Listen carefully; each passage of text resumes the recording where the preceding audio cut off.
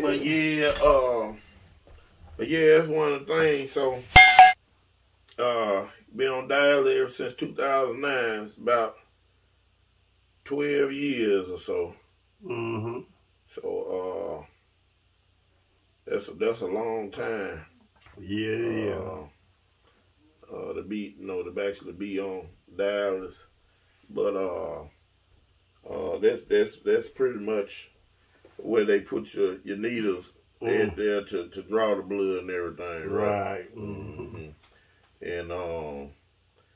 And I guess just tell more about your experience with it, the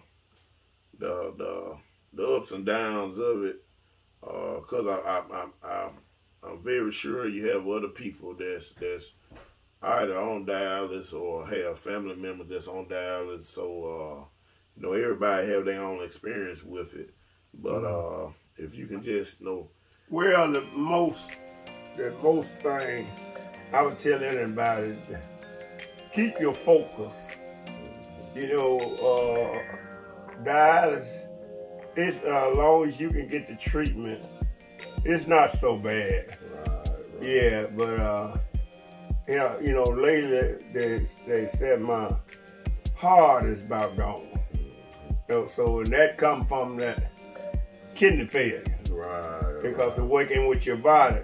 Right. With your organs. Yeah, with your organs and see with your a biggest portion of your body, your kidney controls all that. Right. And so the doctor told me that my heart is gone and nothing they can do about it.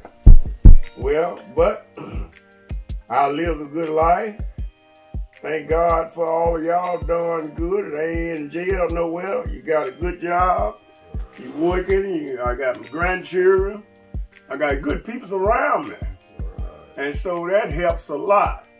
And when you got good people around you that don't talk it down, it's just something you got to go through. Right. Yeah, so it get rough sometimes, but just keep pushing. Right, keep pushing. Keep pushing. Mm-hmm. Yeah, many people don't want to do it. I had a buddy say he wasn't going to do it, and he didn't. 2 weeks he was gone, too. But I tried to talk to him. I said, you need to live for your grandchildren and everything. He said, I ain't going to do that. He said, I just ain't going to do it. And he left me in 2 weeks. That made me feel real bad, but all you can do is tell them that. But if you got faith in God, you don't let that mind get in your mind. Right. Yeah, that cause you to let your life go just like that. Right. Yeah, so you got to keep a positive mind. Yeah, I know you're gonna die when your time comes, but let's keep on pushing. Right. That's right. Keep pushing. That's the main thing, and also what if God took you today or tomorrow, from your heart, what would you want your family to know, your friends, pretty much, what would be your deal that you would want them to know about your legacy of Mr. T.J. Richardson? What would you want the people to know? Well, they know my legacy.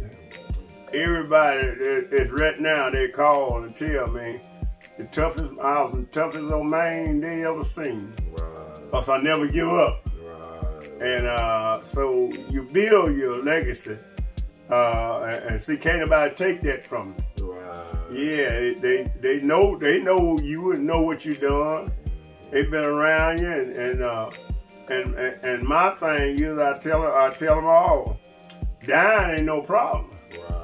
It's where you go after you die. Right. So you have to get your heart right and everything. So once you leave him, you know everything being taken care of. Right. Yeah, because the Bible has promised me that he was going to bless me, my children, and my children's children. Right. He promised me that if I live right. So when you living right and God gave you that promise, you ain't got nothing to worry about.